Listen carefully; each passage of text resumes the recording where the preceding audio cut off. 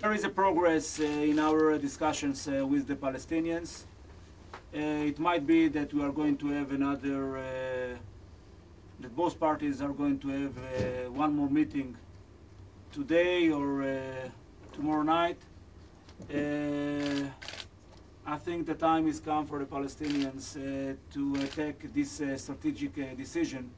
President Bush has made very clear at Sharm el-Sheikh and Aqaba his determination to work with both parties to move ahead, and his determination to bring about an end to the terror and violence which have done so much to undermine Palestinian aspirations. And to get back to the political process, it's in the best interests of both Palestinians and Israelis.